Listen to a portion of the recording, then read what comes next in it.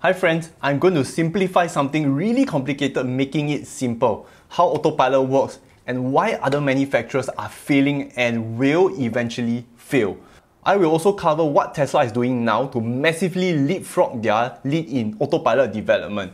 If they are successful, and I give it like a 99% probability, Tesla will open up a market so big the future is going to be absolutely crazy. Tesla cars come with a set of sensors, 8 video cameras for the near and far, 12 ultrasonics for near objects, I think about 8 meters, and a front radar that sees up to 160 meters ahead through snow, sand, fog, etc. So how Tesla Autopilot works now and in the past. You see, Tesla's Autopilot hardware will process images individually and feed it to an AI. So the AI makes hundreds of decisions per second. How does the AI learn? So whenever there's some kind of human intervention, meaning like the driver takes over the autopilot, the car will send the error back to Tesla. And this error is fed to an AI, artificial intelligence learning loop. So that's how it gets better and better. So why do I think this is the best way? See, as an engineer, I can tell you that there is no way programming for every single scenario that happens. For example, there's like infinite possibilities, like 1 million ways your car can get hit, or 1 million ways a pedestrian will jump onto the road, or 1 million ways a cyclist would cycle. So there's no way to program for such things. The only way around this is to program the artificial intelligence to think like a human. So Tesla's choice of sensors makes the most sense in the industry. There are cheap cameras and sensors that are used. Tesla don't use expensive stuff like LIDAR, like what every other manufacturer is doing. What is LIDAR? LIDAR works by firing invisible laser beams in all directions and catching the reflections to figure out where are the objects. See, though LIDAR is pretty accurate and maybe the obvious first choice, LIDAR has so much more downfalls. For example, it's expensive, it needs maintenance, and can't really work when there is fog or haze because it's a laser sensor. So Tesla's approach also makes plenty of sense. We humans drive with only 2 eyes and a brain, meaning to say it's the same as having 2 front cameras and 1 AI system. Our brains uses the information given by the eyes and makes sense of it. So currently, because Tesla Autopilot systems is so advanced, you are 9 times less likely to get into an accident. So during like last year's Q3 2019 report, Tesla reported 1 accident for every 4.34 million miles driven with autopilot. The national average is like 1 accident every 0.5 million miles. Can you imagine the mind-blowing numbers? So what is Tesla doing now and the future for Tesla Autopilot? So you see, halfway they decided to rewrite the entire autopilot code despite it being the best system out there. Why?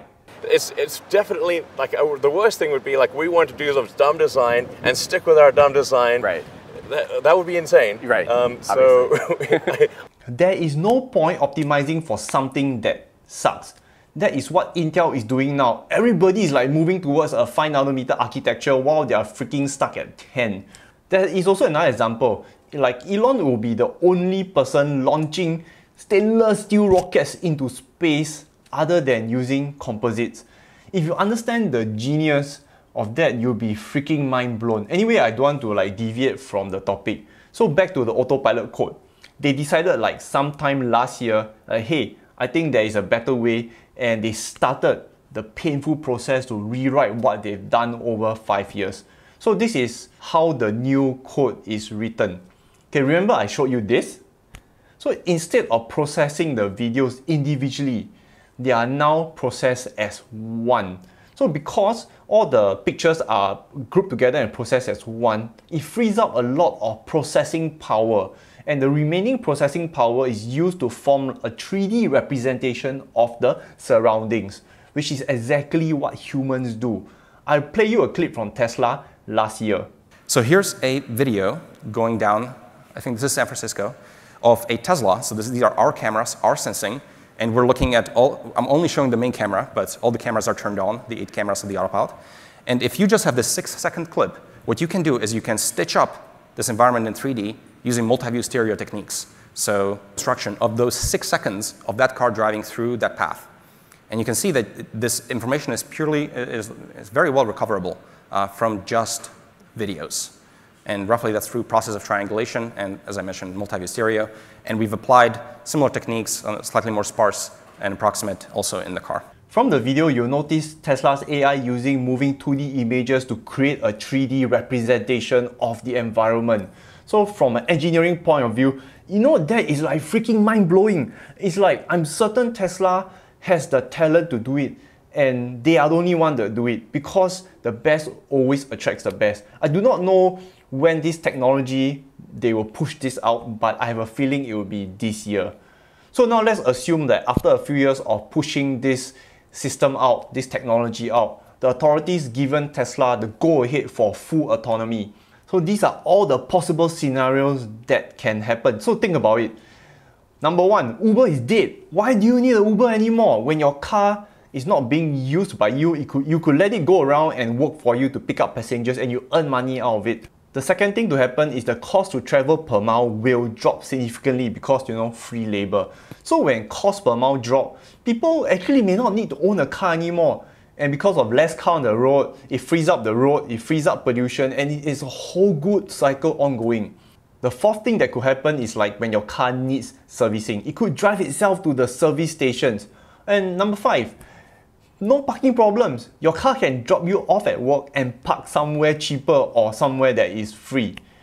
Number 6, when the weather gets really bad, it picks you up from the pickup point. Number 7, flying short distances may not make sense anymore.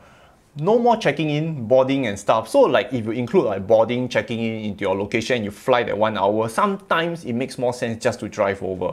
Number 8, you could send your car to pick up your loved ones, so you do not need to go and pick them up.